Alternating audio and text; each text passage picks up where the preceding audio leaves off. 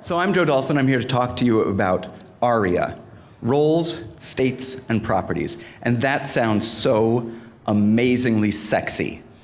I can see that you're enthused already. The thing is, it's actually an incredibly important and incredibly valuable and not nearly as hard as it sounds in most applications. But it's really cool.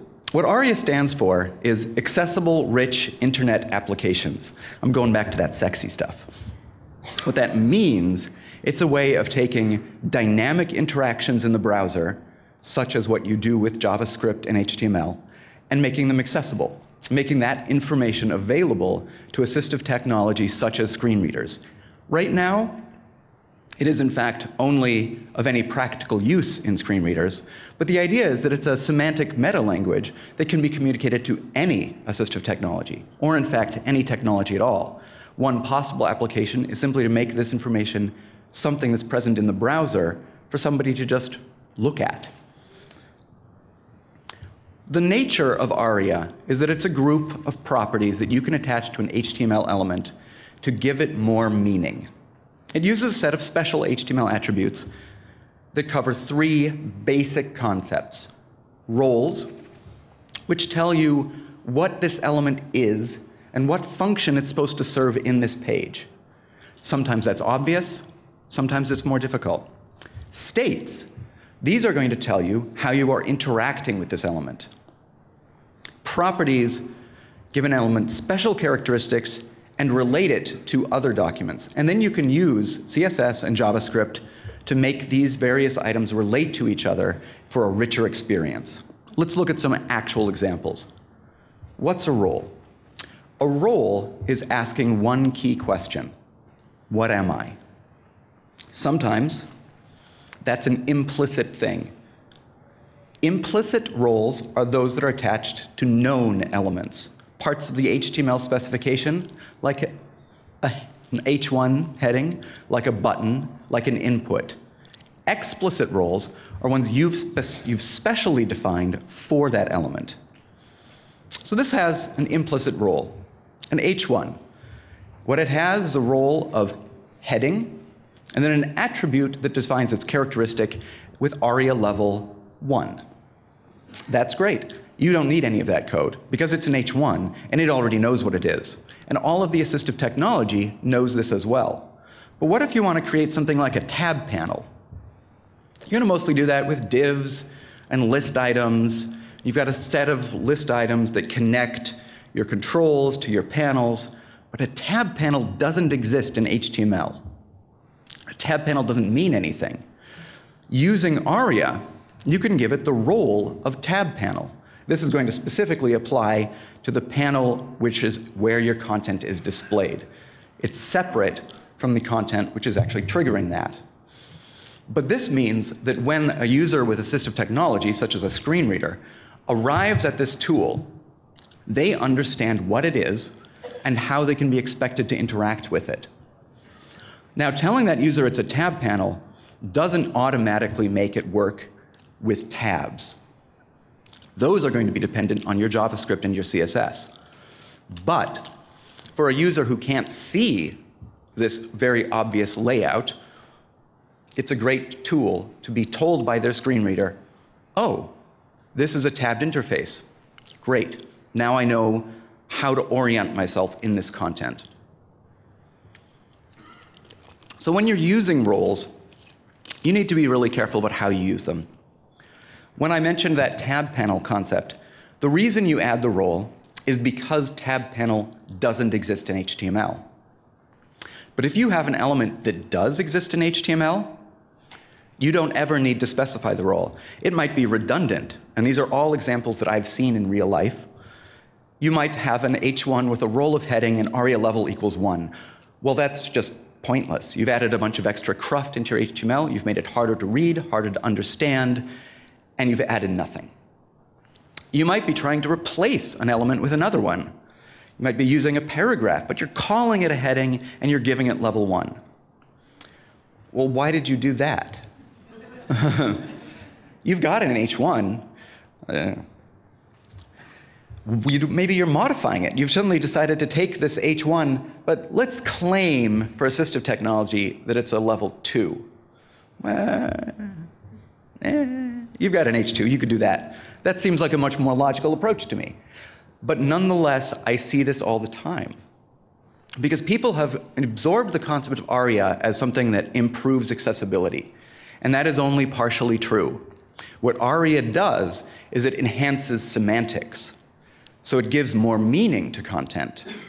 However, if you give it meaning that's a lie, or is irrelevant, or is substituting the original meaning, what you're actually creating is confusion amongst yourselves and amongst everybody who looks at your code and amongst everybody who uses your site. So don't do that. If you've got it, use it. There are a lot of great semantic elements in HTML.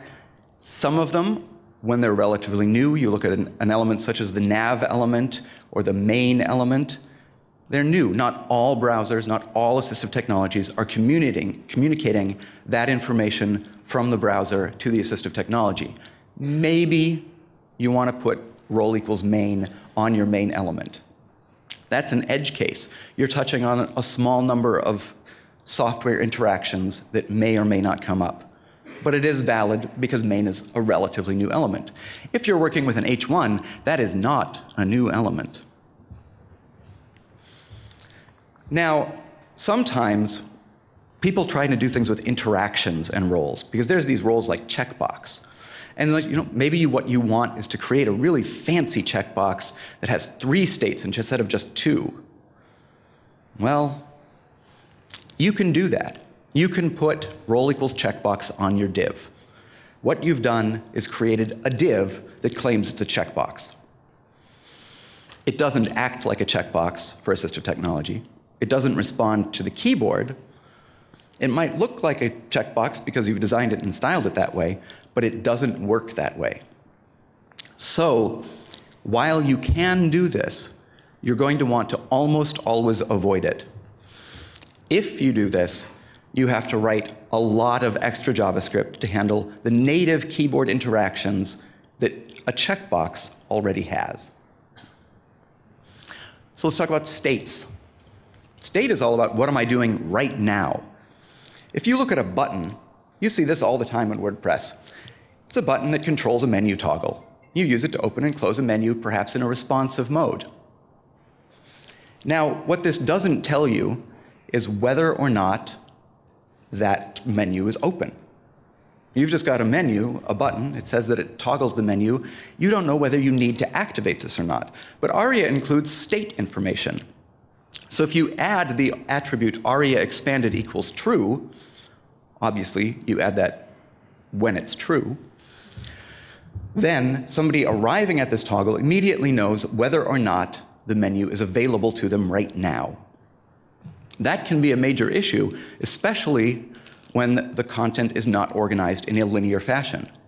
Some sites you might see that the button is immediately before the menu, so it's not too critical. You just tab forward, you discover you don't have the menu, so you know, oh, well, I better open that. But what if it's not? What if the menu's actually been located in the footer of the site and they just bring it into view when you click the toggle? Well, it's going to be really hard to discover whether or not that's available. If you want to style that, you want to act on that, what I usually see people doing is adding a class. And that class says something like .open. Well, you don't really need to do that. You can actually take advantage of these ARIA attributes and toggle your styles based on them. And you don't actually even need to be able to find what item you're going to work with, because you can use additional attributes to grab that in the JavaScript. And this is where we get to properties. Who am I related to, and what do you need to know about me? So we've got that button. Now we're going to tell you what it controls. So this takes the ID of the target. So now this button knows not only that it's open, but exactly what it is opening. And you can grab that in your JavaScript and use that directly. You have no need to try and add additional data attributes or manipulate that information in another way. You can go even farther and decide this ARIA, this button needs more information. I'm only going to display menu because that's all I want most people to see. And for sighted users, that's generally going to be enough.